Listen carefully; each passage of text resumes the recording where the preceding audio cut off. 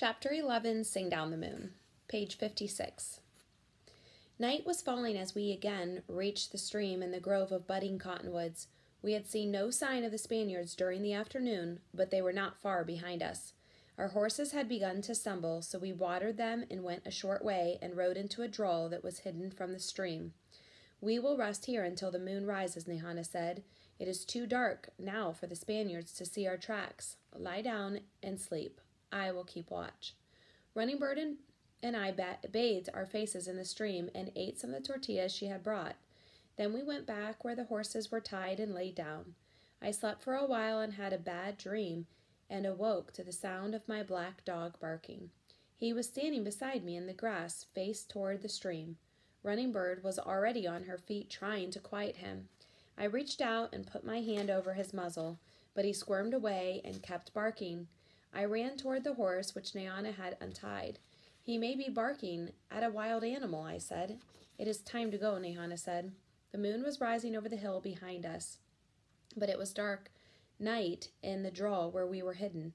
There was no other way out of the draw save the narrow way we had come. We started toward the stream where the moonlight glittered on the water and the cottonwoods. My black dog was still barking.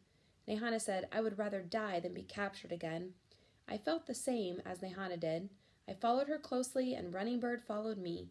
The three of us rode out of the draw, gripping the horses' reins. We were ready to flee at the first sight of the Spaniards. Before we reached the stream, two horsemen came out of the trees into the moonlight. Something about them, the size of their horses and the way they rode, made me think they were Indians. We were not more than a dozen paces apart, still I was not certain. The black dog rushed at them and stopped. Then one of the horsemen shouted to us, a single word in Navajo. I knew the voice. I would know it anywhere. Quietly, I answered him. I think Tallboy was more surprised than I was, for he rode up slowly and sat there on his horse, staring at me. Mando, his friend, also stared at me.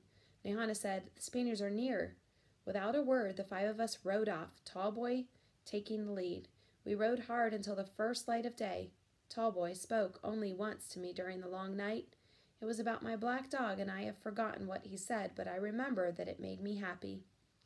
Near dawn, while we slept, the Spaniards came along the stream. My black dog barked when they were still a distance away. We mounted our horses and rode out of the ravine where we were hidden. Mist was rising from the water. A cool wind blew from the east. It brought to us the sound of hoofbeats and the neigh of a horse. "We cannot outride the Spaniards," Tallboy said.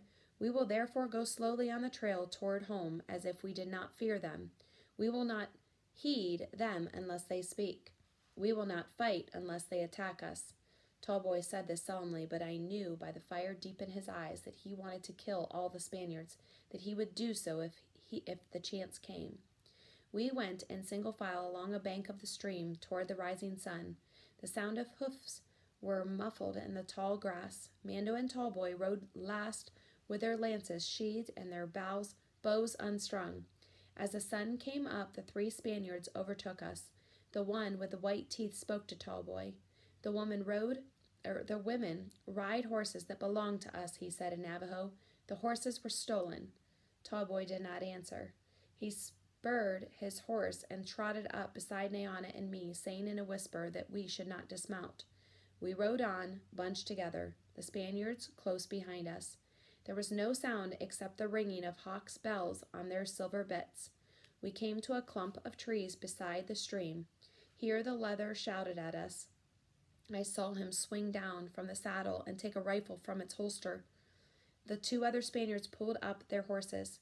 Tallboy told us to ride on and stop behind the trees. Then he said something to Mando under his breath. Together they gave a piercing war cry. I had heard this cry before many times since my childhood. It always froze my blood to hear it, and it did now. It sounded to me as if some evil spirit had leaped out from the far depths of the earth. The cry was not a human sound, nor the sound that any animal makes, whether in pain or fright. The leader held the rifle in one hand and the reins of his stallion. At the sound of the war cries, the horse leaped sideways, dragging his master with him. By the time the Spaniard loosened the reins and brought the rifle to his shoulder, Tallboy swept past him and in one swift thrust planted the long lance. So his sword. The other Spaniards, seeing the death of their leader, fled into the trees. Tallboy and Mando did not pursue them. Instead, they motioned to us and set off up the stream. There was no sign of the two men. We had not gone far when a shot sounded from the trees where the Spaniards were hidden. A second shot struck Tallboy. He clutched the saddle horn, but made no sound. He spurred his horse into a gallop, and we followed. There were no more shots. The Spaniards did not come out of the trees. In a short time, Tallboy slowed his horse.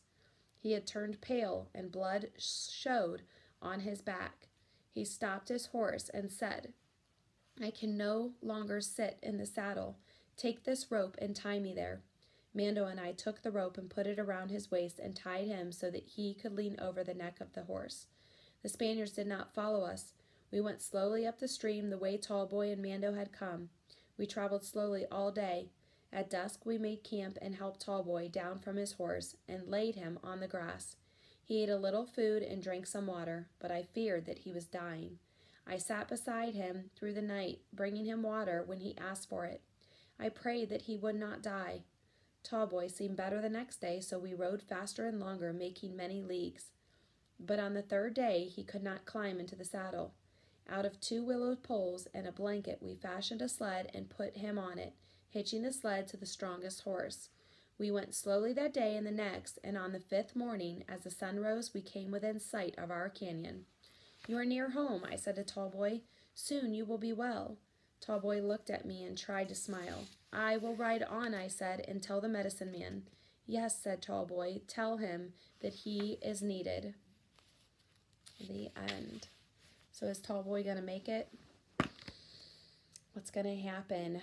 Oh gosh, we just finished chapters 10 and 11, and you have learning journals, pages 18, which is the vocabulary section, and 19 to finish, which you need to draw a dramatic picture of a main event that occurred in each one of, or either one of the chapters, and add some evidence like a sentence or maybe a quote you can clip in there somehow of the scene that you are drawing a picture of.